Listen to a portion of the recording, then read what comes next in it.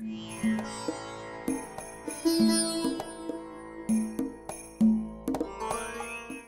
viewers, welcome to our channel Main Engineers. We provide you the main solutions.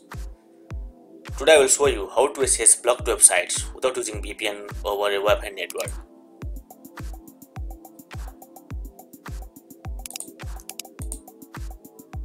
This is very simple. All you need to do are simple settings in your Wi-Fi router. You should know all the devices on your network such as your computers, laptops, smartphones, tablets, etc. Acquire their DNS server settings from the router. By default, your router uses your internet service provider's DNS servers. If you want to change the DNS server for your entire home network, you will need to do it on your router.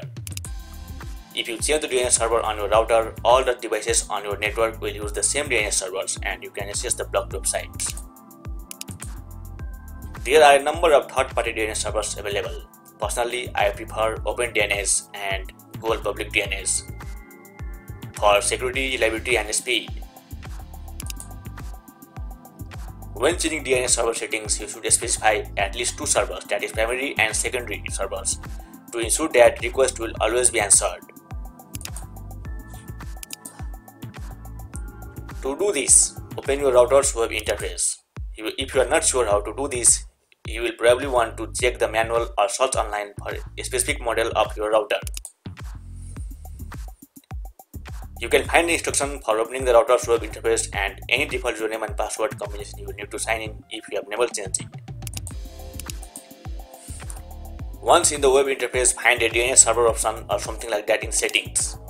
The option may be under LAN or DHCP server settings. Change the DNS server of your choice and restart your router. I recommend OpenDNS or a Google Public DNS. Remember, your data will not be encrypted, but you can access the blocked content. You should note that it may not work in countries where internet is heavily censored. I will show you how to do this in my case. Let's see. You have to open the address 192.168.1.1. This address may be different for different router. You have to find it by yourself. And then it will ask you for the username and password. You have to enter the username and password of your router.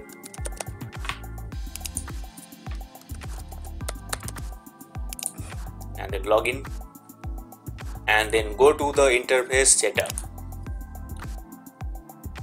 And go to the LAN. And if you see here, DNS delay, use auto discover DNS server only. It means it is using the DNS server provided by the ISP. Now I will change it. I will use user discover DNS server only. That means now I will specify the DNS server.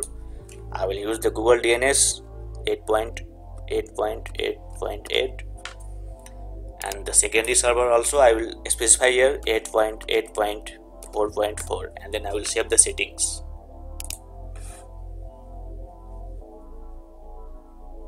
Okay, the settings is saved now. Now we have to restart the router.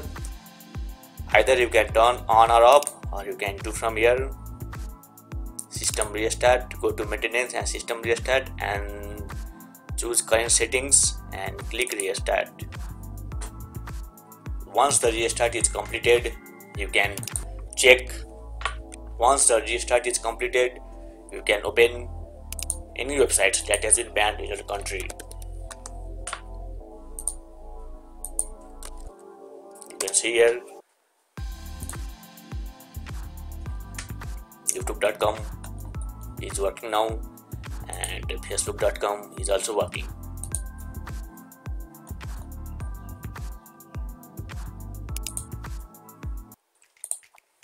So, will you change your DNS settings to take these advantages?